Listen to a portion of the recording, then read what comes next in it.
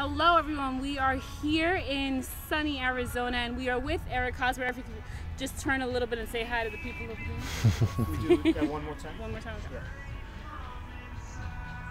Hello everyone, we are in sunny Arizona and today we are with Eric Hosmer from the San Diego Padres. And we just want to get to know you a little bit more, the journey. First I want to start off with that minor league journey. I know it's a difficult one, but when you look back at it, what were some of the things that you take away from it?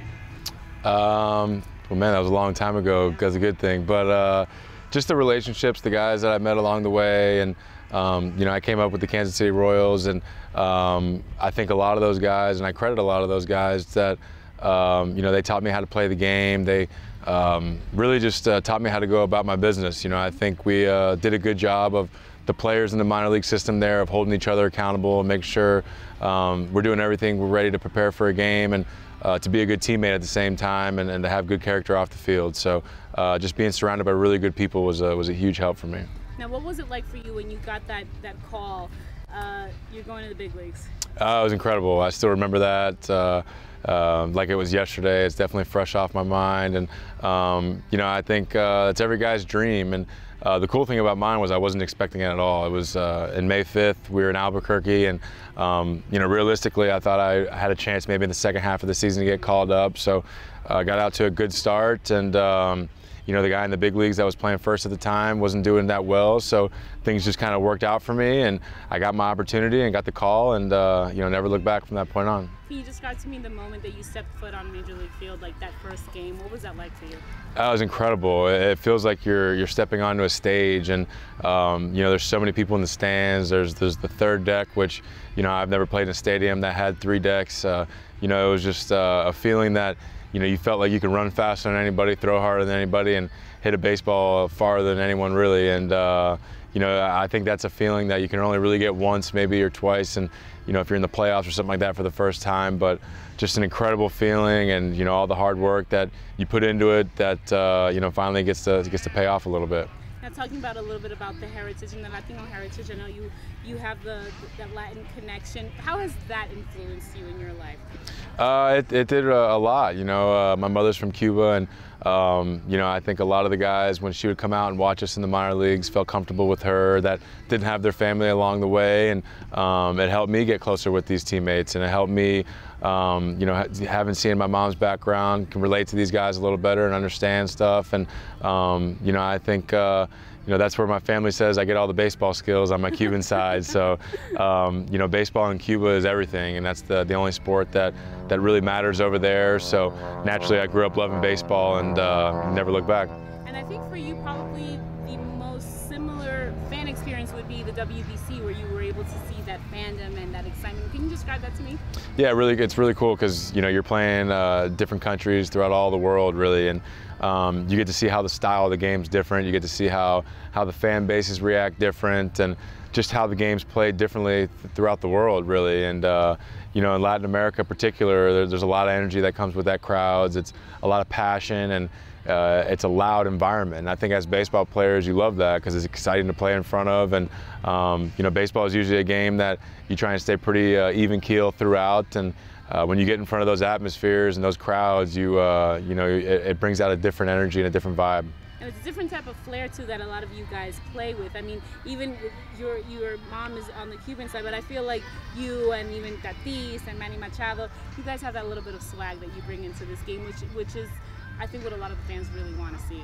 Yeah, you definitely, you know, everyone has their certain flair they put onto it, but that's just, you know, it's kind of your own style. It's your own personal fit, whatever you feel like. And, you know, guys come up along the way, you learn different things. You learn different things with your footwork and different stuff like that. So, you know, naturally Latin guys are a little better at footwork because we can dance a little bit better. So, you know, I think that's where, you know, a lot of the stuff and a lot of the flash in the field comes to. Talking about footwork, is your dance good, or is your salsa moves good? It's not bad. My hip mobility has been unbelievable this spring, though, so I think my salsa dance is getting a little better. Okay, well, that's good. Maybe that can be like the type of training for some guys if they want to get their Yeah, exactly. Can always be flexible. It's good to be flexible in baseball, especially at first when you're going out for those stretches and stuff, so that's good. Exactly. Now, talking about a couple of these young guys like Tatís, What has been the impact that he has brought to this team? Oh man, he's incredible. You know, I think back to this offseason in the winter. You know, one of my little cousins was over at the house and was wearing a headband, and I told him that was a sweet headband, and he said he wears it because of Tatís. So, you know, it shows how powerful it is. We play on the West Coast in San Diego, and kids all over the world really look up to him already and understand how he plays the game, and he goes about everything the right way. So that's the coolest thing, especially having my little cousin look up to him, or plenty of my little cousins look up to him, and understanding the person he is off the field and the teammate he is as well. It just it makes you proud, and it makes you happy to know that guys are and your family looking up to the right guy. Who was somebody that you looked up to growing up? I looked up to, you know, Ken Griffey Jr., Derek Jeter, and you know, those are two of the guys that I always watched. They were always on TV, and you know, Ken Griffey was always on the cover of all the baseball video games and all that stuff. And being a left-handed hitter, I try to have my swing just as smooth as he did. And you know, those were definitely two guys that I always looked up to growing up. And who was somebody that once you came into the game was kind of like your mentor that took you under their wing? Well, when I came up with the Royals, you know, there was guys like Chris Getz and Matt Trainer that, you know, were veteran guys that really helped me and took me under their wing, and Mike Aviles as well. And you know, it's just something to be said when you come up to the big leagues, especially at a young age. You're pretty nervous, and you know, when you have guys that make you feel comfortable, make you feel like you belong on the team, I think it helps you settle in a little more, and you know, brings out your talent and brings you, you know, that comfort that you can just go out and trust your game and feel like you belong there. Now, when we're talking about flair, your teammate Will Myers made some noise for his bat flip. What do you think about the bat flip?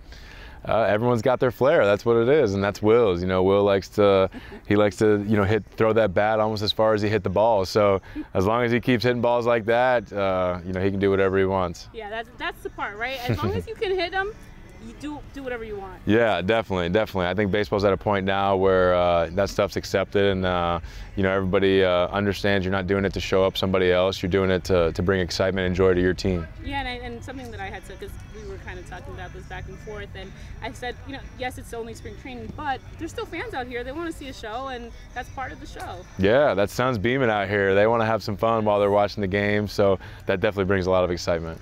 Who does it better? Who's a better dresser on this team? Who's the best dressed?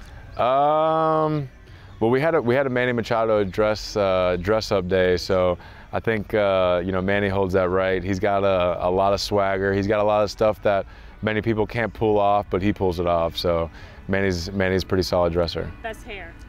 Ooh, I'll give that one to Toddy. Toddy's got the different colors going on and the braids and all that stuff, and a lot of cool designs in the side of his head. So Toddy's got a lot of swag, and he would be right at the top of probably all these categories, and I'd say hair is definitely his. Best dancer?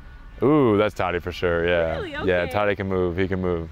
Well, that's true. I did follow him on social, and I saw some of his moves on the beach. Yeah, exactly. Yeah. You can see a lot of his stories and stuff, and Toddy's one that he's good at whatever he does. You can put him on a golf course, a baseball field, or a dance floor, and he'll be the best at it. What music are you listening to right now? I like hip hop music. I've been listening to a lot of the old school hip hop stuff, kind of like the 90s and 2000s hip hop. Those are my playlists on Spotify. Favorite artist? I'm a Young Jeezy fan, a big Young Jeezy fan. I think that's, you know, relating back to that 2000s hip hop, I think he was one of the best at that time. What song do you have on repeat? Man, that's tough. That changes a lot.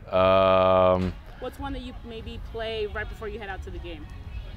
I don't know. We have a lot of house music that goes on before the game, so that a Avicii level song is something that fires me up. So that might be the one I play before the game. Lastly, what are you guys looking forward to this season, and what do you think? Do you think you guys have what it takes to make it to that final round in October?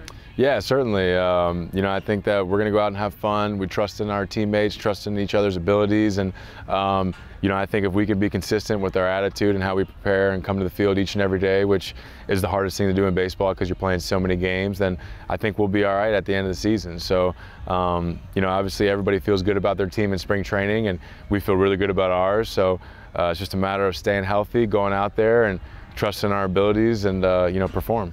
Actually, one more question. There's been a lot being said about the spin rate, right? From the ball. You as a hitter, is there a difference? Is there something that makes it more difficult when a guy does have a higher spin rate than just throwing hard?